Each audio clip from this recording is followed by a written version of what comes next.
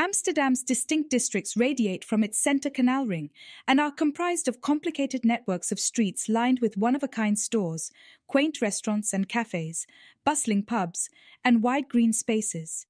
Each of these overlapping districts has an own personality and attractions. Wherever you choose to stay, Amsterdam's compact layout and integrated network of bike paths, trams, buses, and trains make it simple to see the city in a single trip. Our guide to Amsterdam's greatest neighborhoods covers everything from top retail areas to the best spots for first-time tourists to stay. The Vondelpark, a gorgeous sprawl of English-style gardens, cafes, and an open-air theatre, is a breath of fresh air just steps away from the hectic Leidseplein.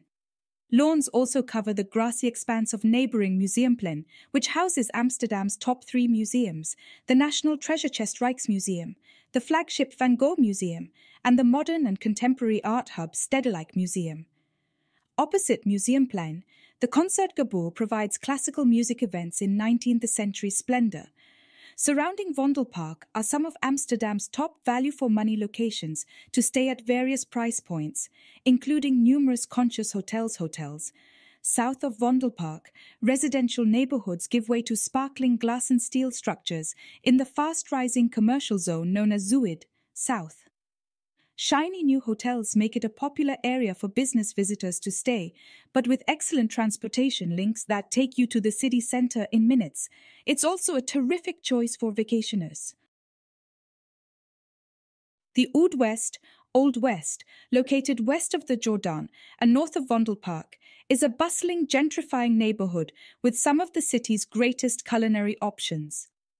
The Foodhallen, which has experimental Dutch and foreign food and drink stalls arranged around a common dining space, is a fantastic place to start. It's located in the De Hallen Cultural Complex in converted tram sheds. De Klerkstraat, Bilderdijkstraat, and Jan Pieter Heijestraat are other excellent dining destinations. The Green Westerpark is located farther north in Amsterdam's west, connected to the city centre via Haarlemmerstraat and its western extension, Haarlemmerdijk, both of which are densely populated with food shops and restaurants. Former gasworks next to the park have been transformed into the Westergasfabriek Cultural Complex, which includes a variety of restaurants, pubs, and the craft brewery Brouwerij Troost. This location is frequently used for food markets and festivals. Hip hostels and motels may be found across the city's west, as well as attractive establishments like houseboat B&Bs and ancient bridgekeepers' homes. Modern hotels are springing up along the IJ riverfront. Amsterdam's majestic central station is built on an artificial island in the broad IJ River.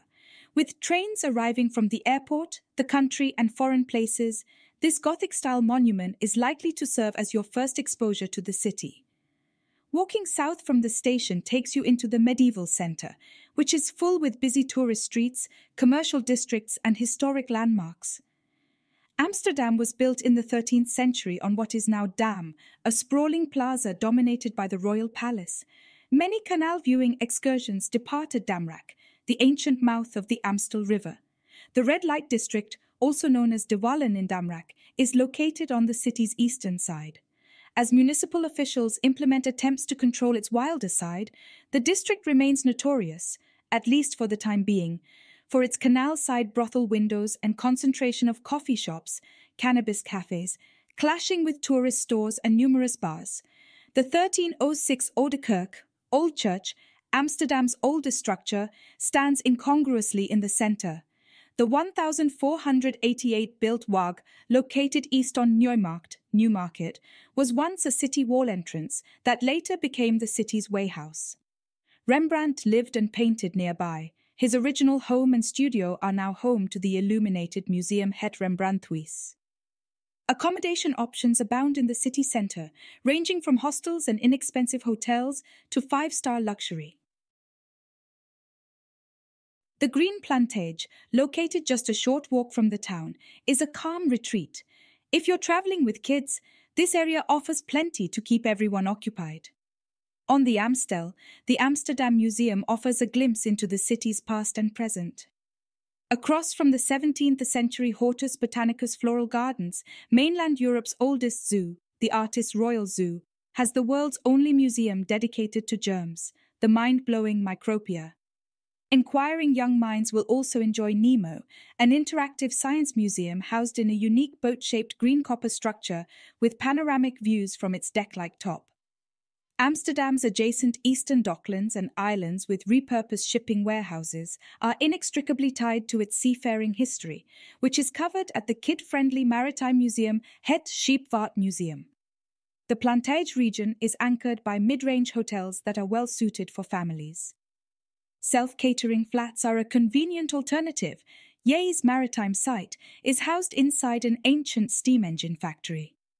Outdoorsy families would enjoy camping up at Camping Zeeburg Amsterdam, which also features colourful cottages. If you're enjoying this video and want to stay updated with all the latest travel content on my channel, make sure to hit that subscribe button below. Your support means the world to me, so join our community and let's dive into the video together. The pace slows as one moves from the city centre to the western edge of Amsterdam's UNESCO-listed canal ring. This is one of the most beautiful portions of the city, guarded by the bell tower of the elegant 17th-century church Westerkerk. One of Amsterdam's most notable historical sites, the Anne Frank Huis, is located near the Westerkerk.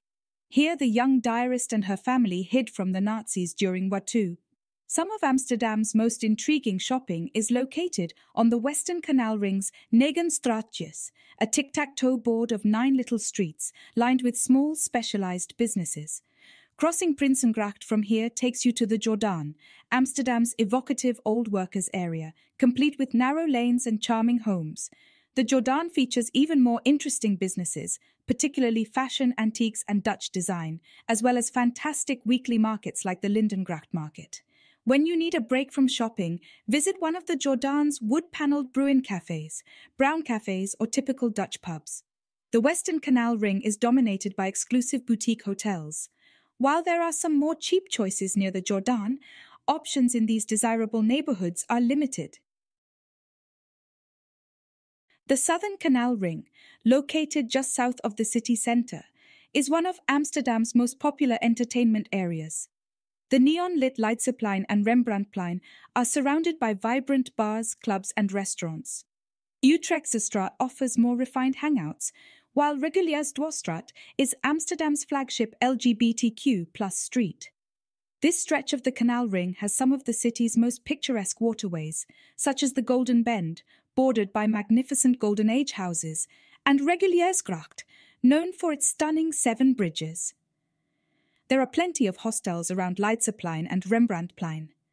Many of the neighborhood's boutique and design hotels are located in lovely canal homes. Amsterdam North, located across the IJ from the city centre and accessible straight from Central Station via a short free ferry journey, is one of the city's most intriguing areas. The NDSM old shipyards are home to street art, chic cafes made of repurposed materials, and the enormous warehouse NDSM Ludes, which houses functioning artist studios. On this side of the river, notable landmarks include the angular White Eye Film Institute and the Dam Tower, a former oil company office building with unusual attractions such as a virtual reality roller coaster, a vertiginous giant swing over the observation deck's upper ledge, a hotel, and breathtaking views of Amsterdam. Other intriguing locations to stay in the neighborhood include a hostel in a 1920s laboratory, pods in a deconsecrated church, luxury apartments in an industrial crane, and floating hotels.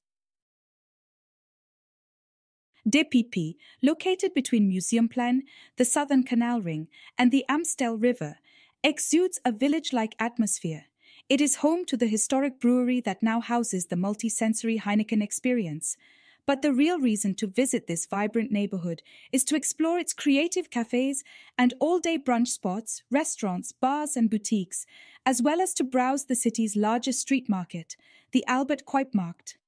Join the residents in shopping for anything from bike locks to textiles, flowers and fresh fruit, and bring a picnic to De Piep's tranquil Safati Park. As a primarily residential region, accommodation options are limited, but there are a few pleasant mid-range hotels and bed and breakfasts, as well as some high-end residences on the southern outskirts. Thanks for watching. If you enjoyed the video, don't forget to smash that like button, leave a comment with your thoughts, and subscribe to my channel for more awesome travel content. Hit the bell icon so you never miss an update.